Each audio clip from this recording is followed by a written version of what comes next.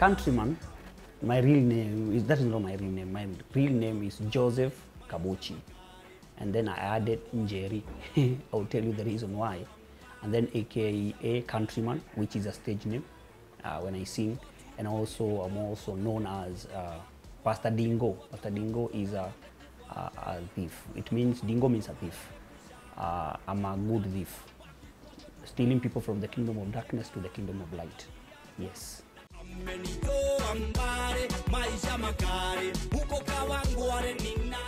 I was born in Nairobi, Kawangware, single mother. I didn't got to know my father. Yes, so that is how, and my mother died when I was 11 years of age. And my extended family rejected me. They told me that I don't belong to them. It is my mom who used to belong to their family. So they abandoned me, and I was left in Kawangware slums at that time. And I was in one of the rooms that my mother used to live. The life like then at that time, you know, I was the only son, and now I don't have any guardian, anyone to help me. At that time I was in class 6. So I start admiring and desiring to be like adults, the way they use things, they do things. Of course, I wanted to look like them. So I desired when they smoke, and the smoke, the way it comes from the mouth, and so for me it looks like this is a good thing to start. It's so cool. So I decided to do that, but I didn't have money to buy cigarettes.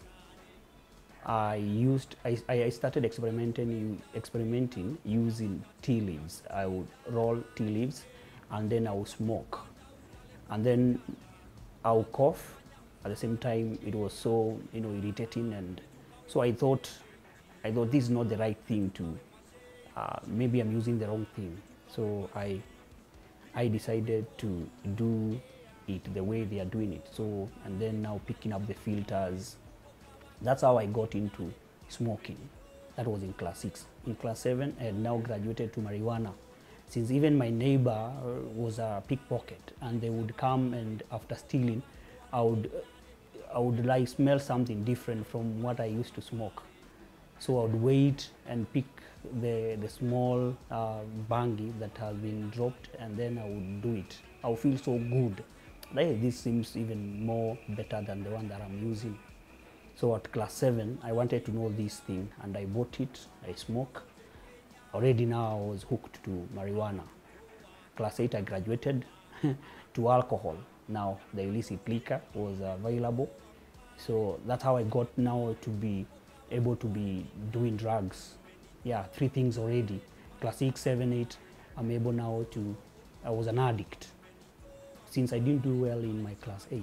At this time, I was being sponsored by a project called Compassion International, church project, and they used to pay my fees. They used to pay my rent. They also used to buy me food. But unfortunately, they used to buy food that will only last for 2 weeks. And they would tell me, you need to eat this food for a month. So 2 weeks I'm in school, and 2 weeks I'm not in school. At that time, I used to work as a casual, like a laborer. I used to cut some firewoods for a woman who was cooking uji around that place. So they would pay me 5 shillings, and this is where I would get some shillings to buy cigarette. Yes. So class 8, I didn't do well my KCP. I failed, but I had this desire to go on with school. I went to the Mradi, the project, and I told them I needed to go on with school, but they told me we are not able to pay a full amount. Can you go and find your grandmother, whereby they can help us pay your school fees? So they told me the way, and they gave me the transport. I went to look for my grandmother in Nakuru, whereby I found her, but she told me the same statement: you don't belong to us. It is your mom who used to belong to us. But I pleaded with them and asked them if they can help me go to school. Yes, they did.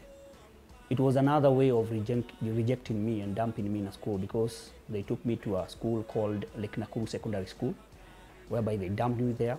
They did a shopping of 21 shillings, that is toothpaste that costed 7 shillings, and shoe polish that costed it costed 21 shillings, everything. So my first time in school, my shopping costed 21 shillings. So it was very hard for me to cope with the school, since I'm seeing other students coming with so many good things, you know, all those stuff, the shopping. So I decided to steal. I became a thief. Later, the administration caught up on me, and since they wanted to chase me away, so I had to go out of the school for some time and then came back. At that time, I used to sleep nearby Mjengo, a house. There was a caretaker who used to be there, so he gave me a place to sleep. But he told me, now I need to give you some mabangi so that you can sell to the students. And I thought that would be a good idea. Yes, so I became a peddler in school. So I sold some bangis, and the same administration caught up on me, and I was about to be taken to prison, to police. It was reported to police, and I thought that I would go to police, so I needed to stop that. And of course, the school fees, my grandmother did not even pay a single cent, but the church was really paying the half of the amount. So I had like balance all through. So that was in Form 1, Form 2, I didn't even go to school. I didn't even go to class. I was just loitering in one of the slums in Nakuru. And I was gambling, doing out drugs in a very conducive environment, because I don't care now. Since I thought no one who cared, I remember my mother was so good to me, and you know, that I'm now finding it hard for me even to believe in my own family. I felt emptiness of losing my mom.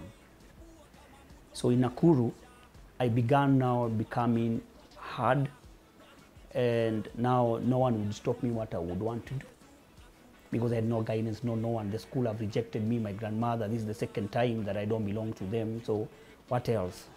So I should like belong to the gangs. When I was just around like in Nakuru, walking around, you know, I'm now with a jacket. I'm now with a jacket, plus the uniform inside. I was going around Nakuru, and I met with my uncle, brother to my mom, whereby we attacked him, and we removed one of his eye and tooth. I was charged in Nakuru law courts with grievous harm because I was arrested. Yes, so a well-wisher who knew about my story as an orphan came and bailed me out. And now they told me that I would be living with them, still in Nakuru, and they would find me a new school. So I went to Afra High School in Form 2, but my habit of smoking and doing marijuana, I continued with that. It was all on all the time, yeah? On and off. But I was not doing cigarettes, since I was not doing alcohol, since alcohol you will be seen staggering. So Form 3, that case of my uncle, an assault case where I assaulted my uncle, it was withdrawn after 1 year. And then after withdrawal, I felt that I've been released. But I told, at that time my grandmother came and they wanted me back, but I told them, no, you are not my grandmother, and no one who helped me, no one who belongs to me, who comes from this family. Yes, and I said I would rather be alone. After I completed the school, at this time I had created a lot of chaos in school, but it's only by the grace that they didn't suspend me. They expelled me. They have been suspending me. They didn't expel me. So I was safe at that time. After completing Form 4, I came now to Nairobi. Now I'm the cool guy. This guy, I met up with some other cool guys and we became thugs. I used to mug people in Kawangware like never before. I've mugged so many people. And we'll get the money. After we get the money, we'll be like drinking the whole day. because we have marked people at night. Now during the day, the time now we'll be doing our stuff. That's when now I got introduced to prescription pills. The pills whereby you, like attain, diazepam, now, but they make you high more than alcohol.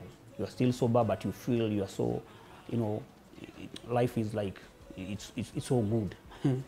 So at that time I didn't have a place to sleep. I was hanging around with other gangs. And one day where they chased me away and they told me, now we cannot tolerate you. You know, you are becoming like more than us. Like I'm becoming more, you know, merciless, inhuman. I'm like even having a machete, whereby I would smash people, you know, ears without caring. And they would tell, do you know what you did yesterday? I don't know what. We are searching for money. We're looking for money. We don't care. If they don't give us, we do what they're supposed to do.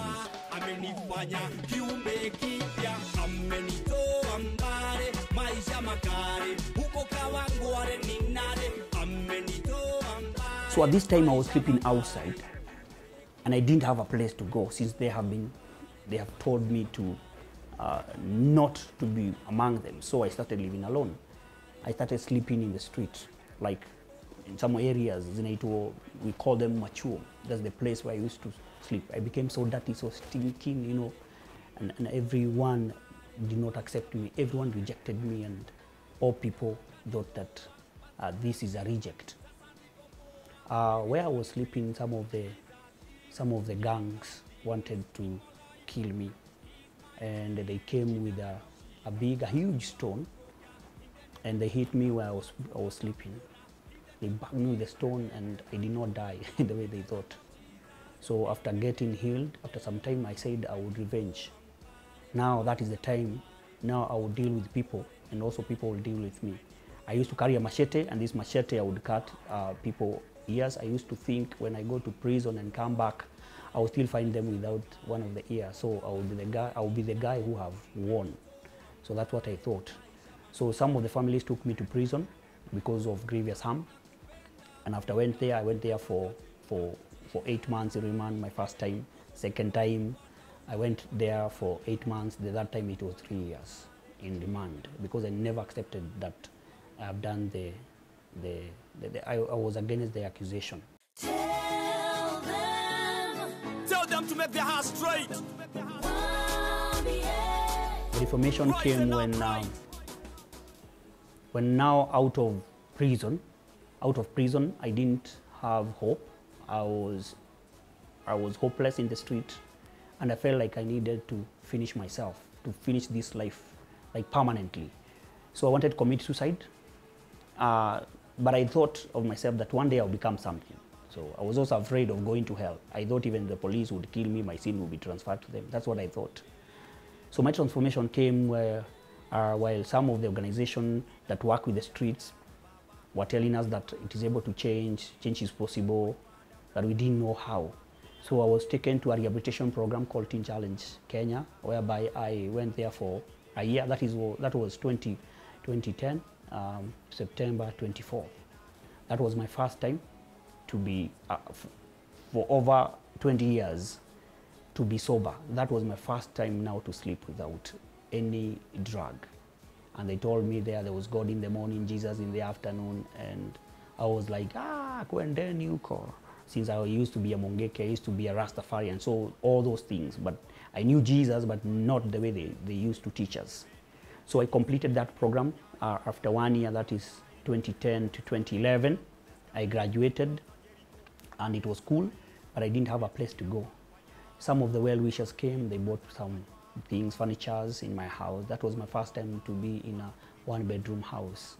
After 1 month, I sold everything. Since I was being called, I applied for Bible school. So I was going there for interview, and then I passed the interview.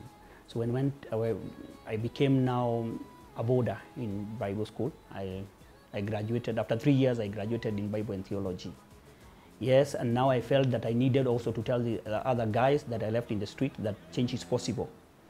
So I went to the street, reaching out to some of the hardest drug addicts, heroin addicts, cocaine addicts, criminal and gangs. And I found that also girls also need to be reached out. And this time they were prostitutes. So I went even to the brothels and tried reaching them. I've done this for like 3.5 years now. And when I went there, some other guys came and helped me to pay.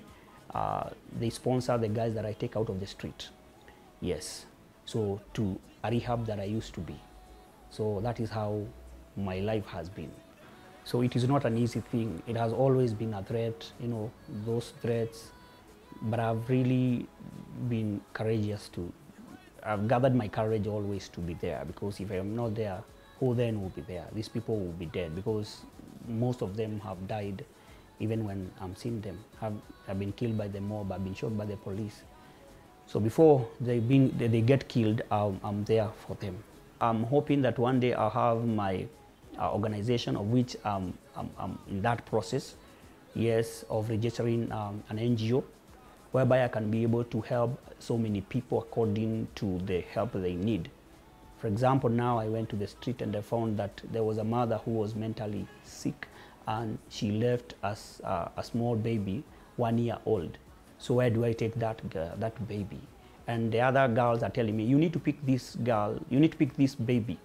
And even they don't know the name. They told me to name that baby, and I called that baby Hope. He's still in the street. You also find young mothers with babies, you don't know where to take them.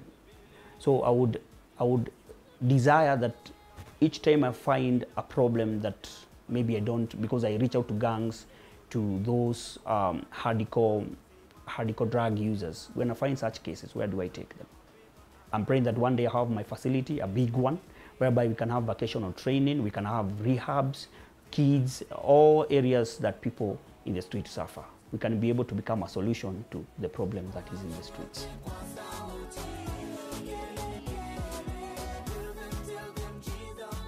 The area of need is drugs and young mothers in the street. Yes. The hard drugs, they are turning our youth into criminals, thieves. Since you have started using drugs, you need to feed that habit. So where do you end? And of course, drug addicts don't like to work. So what happens is that they will start stealing, and they start stealing at home, they are chased away, and then they come to the community becomes a national problem. That's why you see so many young kids with guns. Yes. Even those ones we are reaching to them, you know, they tell us that we don't have any other life. This is the life that we have known, and we are poor. We want to live a good life for 3 years and then we die. We don't care. So it's for me to tell them there is a good way to live this life. You don't have to die after 3 years, a millionaire. Yeah, I think from where I've come from, I don't give up on people, because so many people have invested in my life. I also need to invest, and of course that passion keeps me going. And of course I've known my purpose. I know why I exist. I don't just exist for my own. And the change that I've gotten right now is not on my own. It's for other people. It's for other people to see life develop, life healed, and lives restored.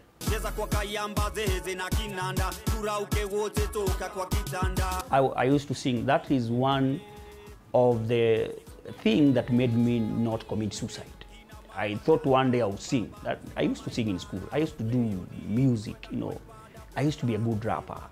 I used to sing with Red Sun, a renowned Kenya artist. I used to sing with Chameleon. I used to sing with Baby Cool. That time it was in Florida 2000. And I used to become #1 in those competitions. But now see, I want to kill myself. That vision actually stopped me from killing myself. And that's exactly what I'm doing right now. I'm doing music. And after graduating from Bible school, my vision in that magazine was that one day I'll teach people about the gospel of Jesus in the streets with testimonies and music. That's what I thought, but it came to pass. I'm even shocked that I'm doing the things that I wrote long time ago. Yeah.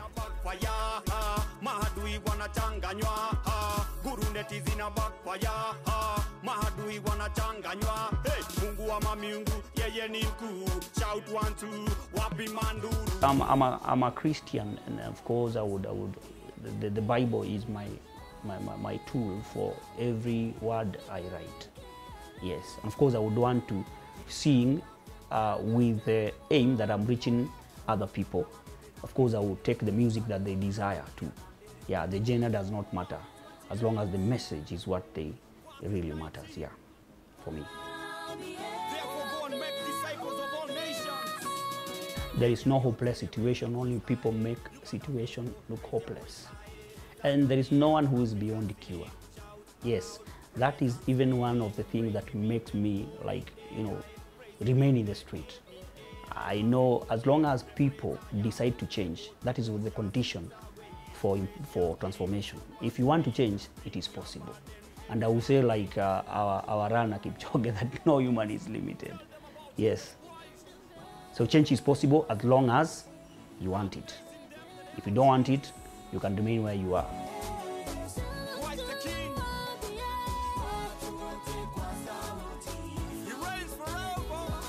Choices make you or break you.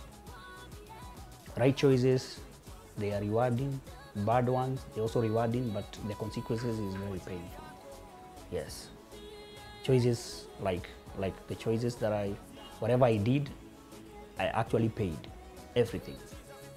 So when I follow the right, like I have learned success is predictable and failure is predictable. Yes. As long as you follow the laws of success, you're going to succeed. When you don't follow the laws of you're supposed to follow, then failure will be the result.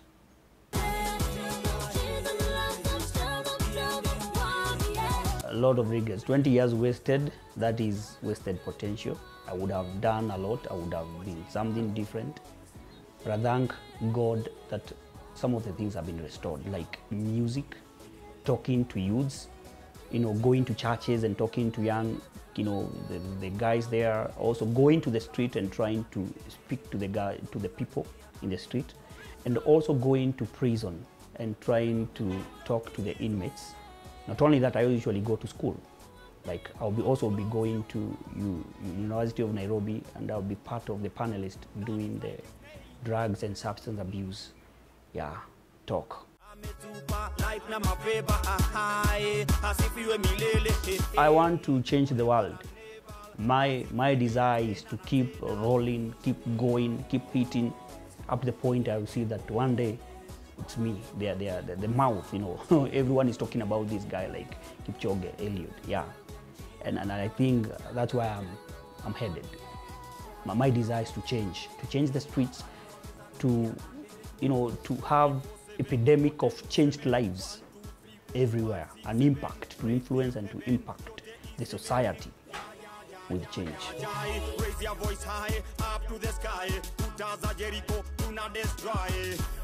We have managed to get 38 women and men out of the street. And now they are doing well. Others are in school, others are doing business. Others have become intern where I used to work. And I'm also using them to go back to the street to reach others because of their testimonies. These people still need some help when they complete the program. That's now the challenge, because sometimes others didn't go to school, others have nothing, like they can't work, they have no skills. So that's where we begin. If we can have well-wishers, people who would want to come and join. Already now I'm starting an NGO which can really help us, like get funds whereby we can be able to help them after the rehabilitation program. I'm also hoping that in long term I'll be able to have my own rehabilitation program, and a place when they come out of the program they will be taught. It is called halfway house. They'll be taught how to live. The ones that come out of the prison will be waiting for them to also help them on how to live productive lives. The one in the street who have not gone to school, we can teach them skills. Their kids also, we can have a place for them. So that is my vision, to be able to be well-equipped, in any, I can solve so many other issues that pertain the streets.